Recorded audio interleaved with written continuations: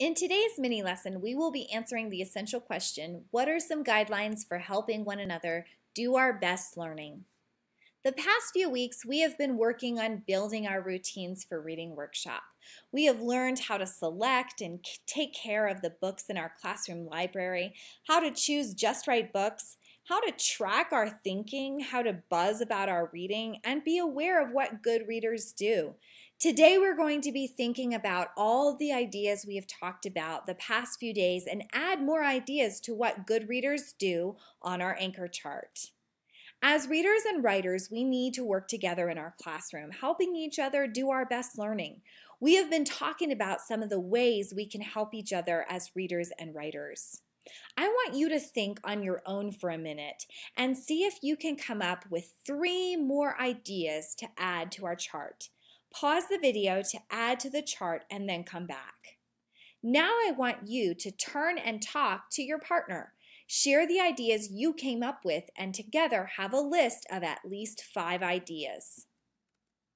You may have added some of the following ideas to the chart. 1. You must always be reading a book or writing your thoughts about your reading. 2. You need to work silently to enable you and your peers to do your best thinking. 3. Use a soft voice when conferring with a teacher. 4. Select books you think you'll enjoy and abandon books that aren't working for you after you've given them a good chance. 5. Always do your best work. Remember that these guidelines are written on the chart and will be displayed in the classroom as a reminder. If we all observe these guidelines, we can do our best work. Today's book talk is Holes by Louis Sachar. Stanley Yelnats is under a curse that began with his no-good, dirty, rotten, pig-stealing great-great-grandfather and has since followed generations of Yelnatses. Now Stanley has been unjustly sent to a boys' detention center, Camp Green Lake, where the boys build character by spending all day, every day, digging holes exactly 5 feet wide and 5 feet deep. There is no lake at Camp Green Lake, but there are an awful lot of holes. It doesn't take long for Stanley to realize there's more than character improvement going on at Camp Green Lake. The boys are digging holes because the warden is looking for something. But what could be buried under a dried-up lake? Stanley tries to dig up the truth in this inventive and darkly humorous tale of crime and punishment and redemption. This is a book I highly recommend. The chapters are short and the book is exciting to read. You will want to keep reading to find out what happens. You will have 25 minutes of independent, sustained reading time today.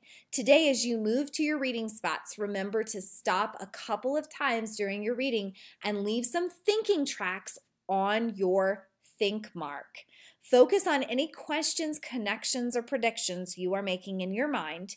And remember, you'll be coming together again for your book club discussion. When you do, you'll be answering some of these questions. What are you reading? What is the author's name of what you're reading? What has been happening in your book this week? What is one connection, question, idea that you have had that has helped you understand your story better? What do you think will happen in your story next? This week, we will be self-assessing again to think about how we are doing in reading workshop. You will notice we have added a few new categories and have both teacher score and student score columns this week.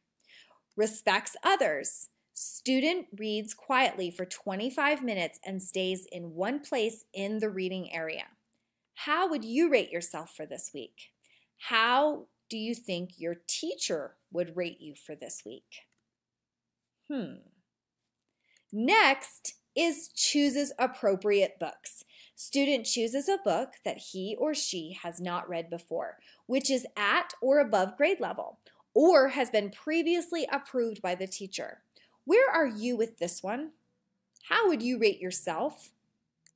What about your teacher? Then there's stays on task.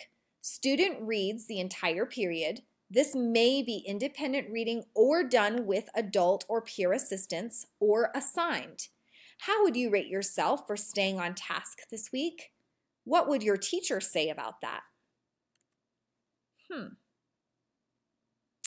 Okay, and after that, there's book log. Student completes all parts of the book log as modeled by the teacher. An entry is recorded for each day of assigned reading. Where are you with this?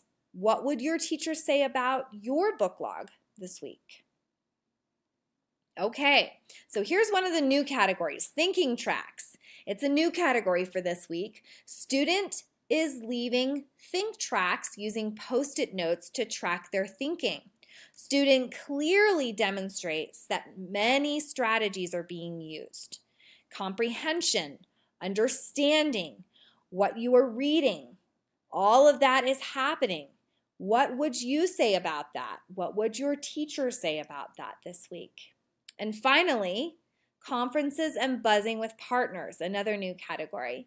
Student can do a retell and discuss his book easily during conference or book club discussions. Student talks at length with confidence about their story.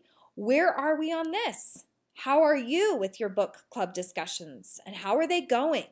Are you contributing to them and giving your best effort to them? What would your teacher say if she or he overheard what was going on in book club discussion this week? And don't forget to start filling in your reading log for the day. In-class reading counts too.